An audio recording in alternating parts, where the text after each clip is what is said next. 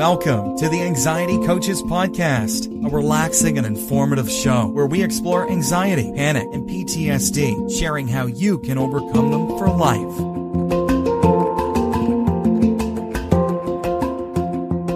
Aloha! Welcome back to the Anxiety Coaches Podcast. I'm your host and coach, Gina Ryan, and I am so happy to be with you again today as together we can consider the many ways to bring your mind and body back to its natural peace and calm. In today's episode, I'm talking about 7 simple strategies for less stress in life. In episode 941, I talked about how less stress could help our body heal. So today I want to share some reminders on how to reduce your stress. It's one thing to say, yeah, just be a little less stressed. Hey, relax. But how do we do that? Where do we do it? And sometimes just thinking about it causes more stress. So let's just get into some of the reminders that can help us to reduce our stress in regular daily life. Because sometimes it's not the big stressors in life that are draining our ability to enjoy life. It can be the little, everyday, straws on the camel's back type stressors that create anxiety. You'll never experience a time in your life when everything is perfect. But having too many things wrong all at once can seriously impede your ability to smile and feel the joy in life. That's okay. These times too do pass. But we need to do the little things that we can to reduce our stress, the things that are within our own control. Because allowing these little stressors to accumulate is something that most people do. It's very common. These little stressors can seem like too much of a hassle to address at the moment, so we just let it be there. We put it off until another day, and we do that over and over. And this can be a mistake in the long run. Many of these little stressors are chronic from being put off for days, weeks, or even years. They might be small, but we're forced to deal with them day after day. So here are 7 simple, yet I think effective ideas to manage these little stressors in life each day. The first one that I want you to consider is becoming more organized. And by that I mean try reducing the clutter. This can really reduce a load on your mind. Handling the little things leaves more internal resources for handling the bigger things. Get started small and eat that clutter elephant one bite at a time. We think the clutter is not bothering us, but we carry it around with us. Now, there are different kinds of clutter, and some people do okay with, like, their messy desk. They know where everything is. That's fine. You have your own system, and I get that. But you know the clutter that's bothering you. The thing, it irritates you, but you don't have time to address it. So you let it go one day, then another day, and you carry that around with you. So see if there's somewhere that you can become just a little bit more organized and reduce a little bit of clutter. The next one is I want you to make a list of all the things that you need to accomplish. Many of these things are going to be the little things that I mentioned in the previous point. These are things like maybe bills that need to be paid, phone calls that need to be made, appointments that need to be made, and you keep putting it from one list to the next list, and it just keeps going, and the list keeps getting longer. Maybe it's an oil change for the car, or, like I said, an appointment with the dentist. And we have these things hanging over our heads. These left undone are still carried around with us mentally. not just when we are looking at our to-do list, they're stuck in the back of our head. They may seem minor, but they weigh on us 24 hours a day. So start taking care of these little things and avoid allowing them to pile up. This can make a huge difference, just getting these little nagging things off of your list. The third thing is make a list of things in your life that annoy you. So the last one was things we need to accomplish. This one is, what are some of things in your life that annoy you? Is it the squeaky front door to your house, or the dome light in your car that doesn't function, or a wobbly chair at work, the glare on your TV screen from the window? I am telling you, it's amazing how you may be smiling at how these are so little and what difference do they make? But they hang around us. We carry them. They bother us today, they bother us again tomorrow, and the next day. And I know that in my life, I've many times had the squeaky door. And let me tell you, when I didn't fix it, but my son did, it was a wonderful thing that he noticed my squeaky door and he just took care of it. And I had been having that go on for a whole year in this place. Once it was gone, I noticed that it was gone, and it was like delightful. So if I noticed that a squeak was gone, I definitely noticed that it was there every single time I opened that door. And I noticed it because it bothered me. So when it was gone, it was like the angels were singing. These things can be taken care of, and we don't have to carry them around with us anymore. So this is a list to set you free. These little things that get on our nerves over and over, they create stress. Now, you know that all stress isn't bad, right? Like there's the stress of going to Disney World. That's exciting, and it's also stressful. There's the stress of a wedding. It's delightful, exciting, but it's also stressful. So stress doesn't have to be all bad, and it doesn't have to be big. It can be small. And it can be from things that we enjoy or things that are annoying us. So make that list of things in your life that annoy you and make a plan to address these issues and get them out of your life once and for all. Why suffer over and over every day? Number 4 is I want you to avoid procrastination. Well, this is one that I'm talking to myself here, because I tend to procrastinate here and there. Once I get going, once I get the ball rolling, all is well, and I can keep going for a long time. But moving from one project to the other, I often procrastinate. How about you?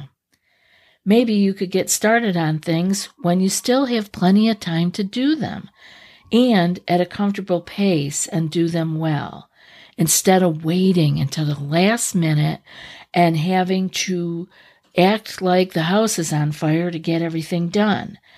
Just do it when you have the energy and there's still enough time to get it all done. Because the alternative is to wait until we're under a lot of time pressure and we don't have enough time to do it or to do it well, and then add pressure to an already stressful situation. It feels uncomfortable. Now, sometimes we work well under pressure, and if you're one of those people, that's okay. Just notice if it's causing you stress that is really irksome or bothering you, because then it could be procrastination, that you are just putting things off way too long, and it's not just a little bit of time pressure, but it's procrastination and uncomfortable. No need for us to do that to ourselves. Change your schedule around if you need to, or do your tasks at a different time. That can be the fun part of this, is experimenting with. I'll use myself as an example. I've had to change recording times to see if I could do it with less time pressure on me and less procrastination. And it really does work. So if you found you're in a situation where there's this one thing you have to do every week and it's really causing you a lot of stress, try rearranging your schedule so that you're doing it at a different time. Perhaps a time when you have more energy or when there is less time pressure. Number 5 is I want you to schedule time to relax. It's so important to use that kind of time, our scheduled relaxation time, to do something that is relaxing and revitalizing to you. It may not be to your kids or to your partner, but if it's relaxing and revitalizing to you, I want you to find a time to do that. Schedule time in your day for activities that you find calm you and relax you. You might find you want to take a nap. Some people do great with naps. Meditate. I hope that you are finding time to meditate. For reading a good book. For going for a walk. Listening to music. Doing some stretches. Maybe doing the body scan that's on our website. Something that makes you smile. And I want you to plan this time because if we don't schedule it, it doesn't happen. Isn't it amazing how we can schedule all kinds of things in our calendars, in our day? All kinds of things that we can make sure we get to it. It's on the calendar, but we don't always schedule time for ourselves. Now, what I find works a lot with clients is having time every day. Maybe you're still at your desk, in your cubicle, in front of your computer, whatever, but you are taking a few moments to yourself. And if you keep it short, you can do this multiple times a day. Maybe you are doing some chair stretches. There's all kinds of stretching that you can do in your chair. You don't have to get up and go out the door and go for a walk. You could do some stretches in your chair. You could do a little mini meditation. You could find something to look at on your desk or the screen that is pleasing and take 3 breaths. 3 breaths don't take much time at all, less than a minute. And I know of all the things that are on your calendar, please give yourself a minute a few times a day. And as you are taking those breaths, conscious, aware breaths, mindful breaths, let your muscles relax on the exhale. It's a great way to let go of what we've already been storing for the first hour or 2 of work. If you could do that 3 or 4 times a day while you're working, it will give you more energy to keep you going throughout the rest of the day. So maybe you get more done. Maybe you'll be less apt to procrastinate. Maybe you can get some of those things chopped off your list that annoy you that we talked about earlier. Just give yourself the break. We think we're doing a good job if we keep going. Let me just push through. Let me do just a little bit more. I have this too. I think I can just do one more. No.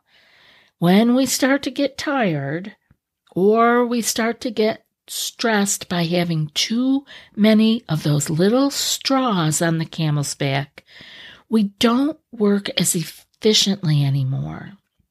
Maybe we're no longer effective with our communication and work or with our family. So if it means we have to take a minute out to be mindful of a few breaths and our muscles, and then we can come back slightly refreshed, it saves us a lot of time in the long run. It really does. And I hope you'll experiment with it and let me know how you do. The 6th idea I have for you is I want you to evaluate your relationships. This is a place where a lot of people carry stress around. Think about your family, your friends, your neighbors, your coworkers.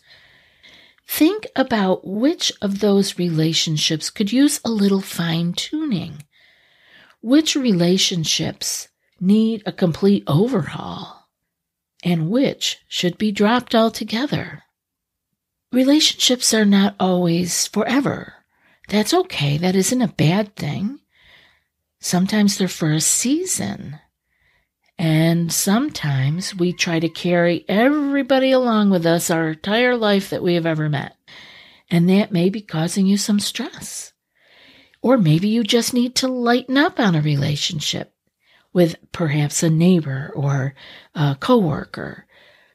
Think about maybe you need to deepen some relationships in your family or with friends. But be honest. Find what needs tweaking. Maybe everything's fine. Relationships are not an issue for everybody. But it's a good place to take a look and see how you could have a little less stress there. And number 7 is to take a look at your job. We spend most of our waking hours during the week at our work, our career, our job, our business, whatever you want to call it. And if you are a stay-at-home parent, that's your current job. Believe me, that is full-time work.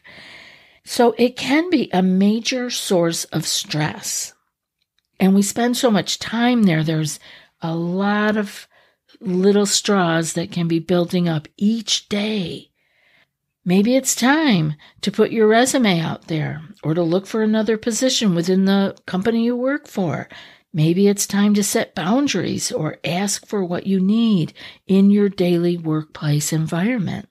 Maybe you need to have a conversation with the whole family if you are the full-time stay-at-home parent. It's time to get more people on board, set stronger boundaries. Maybe it is time to retire. Maybe it is time to get more work if finances aren't enough with your current job and you want to take a side gig or start a business. Take a look at what you are doing most of your waking hours during the week in your career or your job and see where some stress might be building. Little stresses maybe, but building just the same. Even if you're fortunate enough not to have any major stressors in your life at the moment, these little stressors can take their toll. Manage these chronic stressors, and you'll find that the quality of your life can increase greatly. Take steps to reduce the everyday stresses in your life. I hope today's show was helpful for you, and I look forward to hearing from you if you have anything you'd like us to be addressing here on the show. anxietycoachespodcast@gmail.com. And now for today's quote. You don't have to see the whole staircase. Just take the first step. And that's from Martin Luther King. I'll be back in a few more days with another podcast. Until then, be well and aloha. Thanks so much for joining us for today's episode of the Anxiety Coaches Podcast. Find more information at theanxietycoachespodcast.com.